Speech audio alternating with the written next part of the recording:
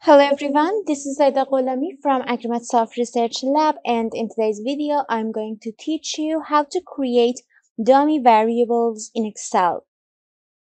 So in here I have BMI as dependent variable, and I have job, exercise hours, and age as independent variables. The problem in here is how to inform the nominal or ordinal variables into regression model. So the problem is that you cannot have this like this categorical data into your regression model. We want to solve that problem. What we will do is that we determine dummy variables. So if you want to have a very simple example of dummy variables, and if you want to have more explanations about what is dummy variable, go check out my previous video on that. And in here I want to get a little deeper on the topic. In the previous video I was just talking about having two categorical data in one variable, but in here I want to talk about more than two categorical data. Okay, if you have more than two categories in a title, then what you will do? So in here I have job as one of my independent variables. It divides into teacher, engineer, and babysitter. What I will do in here is that I have when I have three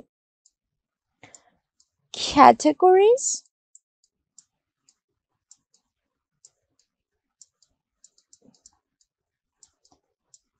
it converts to two dummies. Okay, but why is that you always have n minus 1 dummies, and n represents for the number of categories? Okay, so in here I have two dummy variables. In here I have teacher, I have engineer,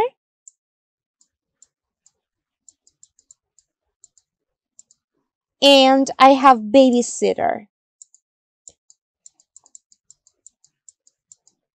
Okay, in here I should take two of these three jobs, so it doesn't make any difference which two do you take. So I want to take teacher and engineer. Okay, and I omit babysitter in here. So then when you do that, you are actually comparing these two categories with babysitter. Okay, I will do it and you will understand what I mean. So I should just erase this one so that I have two columns in here. And let's get into the Excel. So I have teacher, the first dummy, and the second one is engineer. So I will show the data in teacher and engineer variables using 0 and 1. So I will use an if function. If this one is equal to this one, then represent 1, and if not, represent 0. So I copy that to all the cells. You can see I have, so of course it should be an absolute cell reference, and then I copy that. So it's okay now. Then I do the same thing for engineer.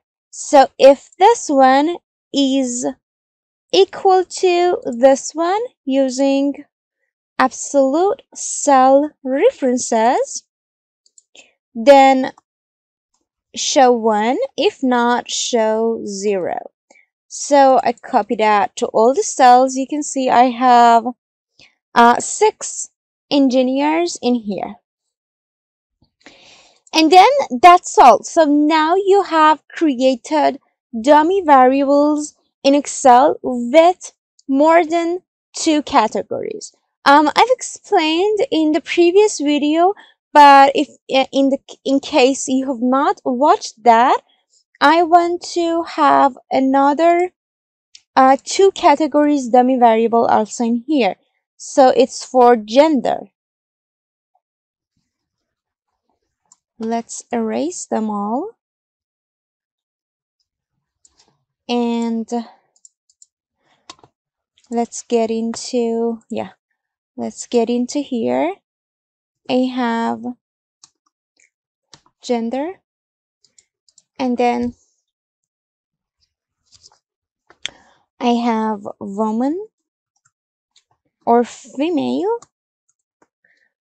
and I copy that to these cells, and male, and also copy that, and I want to get randomly male or female. So let's copy this pattern.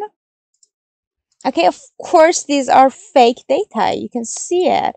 I just want to teach you how to make those dummy variables. These are not are not correct. These are not real data, of course. I'm just making it. Okay, so when you have this gender as female or male, then what you will do is to whether have female or male as dummy variable. Then what you will do if you have female, for example, if you have female, whenever the female is written in here, you will put 1. Whenever there's male, you put 0. So then I should have another if function, so that if this one equals to this one, of course, as absolute cell reference, then put 1. If not, put 0. So I copy that, and that's all. So that is 2 examples of how you could create dummy variables in Excel. So that's how you just informed job and gender, which are 2 nominal variables into a regression model. And now all you have to do is to go to Data tab, Data Analysis, and in Regression, click OK, and you just feel free to select each 2 or 3 or more than that variables into your regression model. I will make just an example. I do not want to analyze it, but I just want to make a regression model in here for you. So I have BMI as dependent variable, and let's say exercise hours, age, and job as 3 independent variables. Of course, I want to consider the first row as labels, and in here I want to new worksheet named as BMI and job. Okay, I click OK. Oh, okay.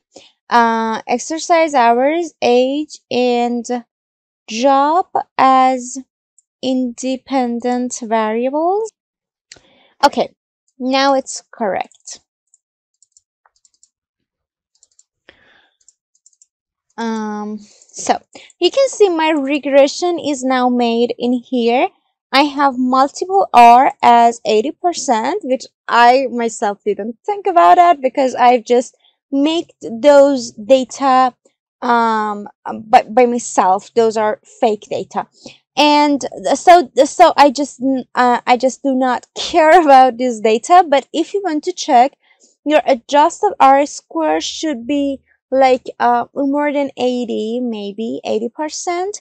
The bigger it is and the nearer it is to 1, it's better. Okay, the 1, it means that 100% of your dependent variables, of your dependent variable data, are explainable with your independent variables data. Did you get that?